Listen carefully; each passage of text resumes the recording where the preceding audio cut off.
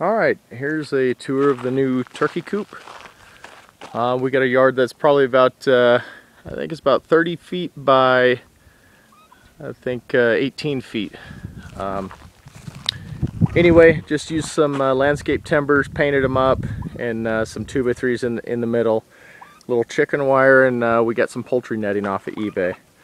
As you can see, the turkeys are in there. We let them out every so often. They're pretty easy to get back in with a little lettuce.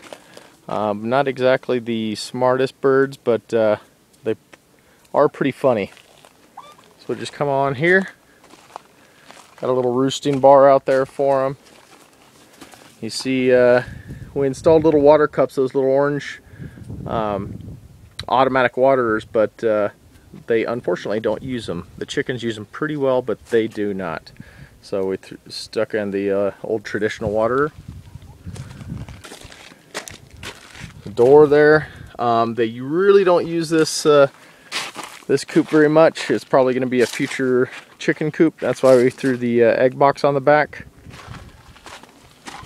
There's the controller for the electric fence that goes around chicken coop and the turkey coop. And there's a little solar panel for it. There's a water barrel for the automatic watering system. It goes down there into the ground and splits both ways. One over there to the chicken coop. You see the chickens are about to get some water over there. And then one over to the turkey coop watering. Let's see if we can see one of them taking some water. Yep, there's just a little bit. We see a little girl over there, just got done molting, so she looks a little ragged. And that's pretty much it. That's the chicken coop. And probably in the future those chickens are going to be over in the turkey coop, and I'll probably get a little bit bigger